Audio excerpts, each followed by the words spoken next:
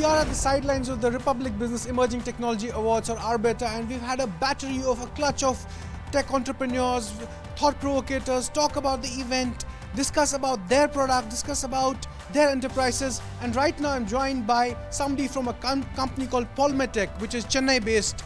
Eswara will talk about the company. I believe this is the first company in terms of semiconductor, a specific semiconductor processing. How do you really look at that and describe your company? Yes, Polymatech is India's first and foremost semiconductor chips company, and our company is located in Chennai and we are expanding worldwide.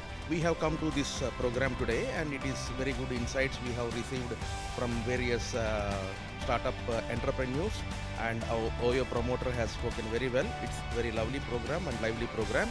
And coming back to the Polymatech, we are currently 2 billion chips company, and we are getting a lot of support from the government of India. And our state government, Tamil Nadu government support is also very well received. And the commitment from the government is like the Prime Minister of India, Honorable Prime Minister of India has come to our stall and given full support to us. That is where we have increased our throttle, and from 2 billion chips to 35 billion chips we are going ahead. And coming up, we have recently acquired a company in US also. All these informations we will share to the public very shortly. Certainly, all your ventures and forays sound to be quite exciting, and we're quite excited at the prospectus of these forays.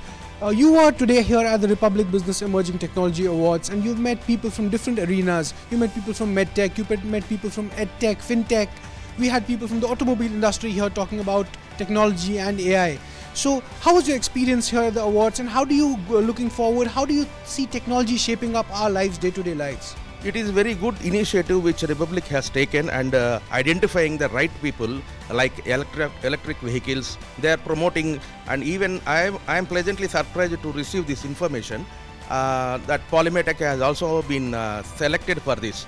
I have not expected, and we came here, and we have met many of the entrepreneurs here to see, and we had continuous discussions with them, and there are some synergies with Polymatech also with them, and it will enhance our business proposals also.